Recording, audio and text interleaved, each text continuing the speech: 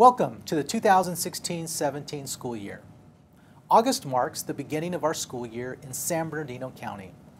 During the first 23 days of August, all of our county school districts are back in session in classrooms for the 2016-17 academic year.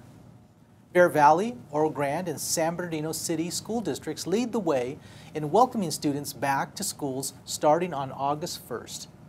The last district to start the year in the county is Mount Baldy, where classes begin on August 23rd. For a complete list of school district schedules for the academic year, including holidays and breaks during the year, view them here on our county schools website. More than 408,000 students attend schools in the county's 33 school districts.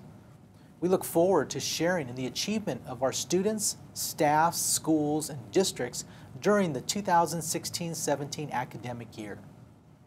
With the school year starting, it's also a time when parents countywide are beginning to receive their children's results from this year's California Assessment of Student Performance and Progress, our state testing program. This is the second year of comprehensive results following last year's benchmark release.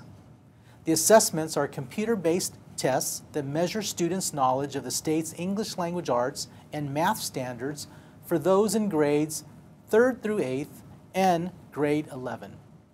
The California Department of Education is anticipating release of its statewide data from the assessments before the end of August. We look forward to sharing analysis of those results and the progress that's taking place in classrooms across the county.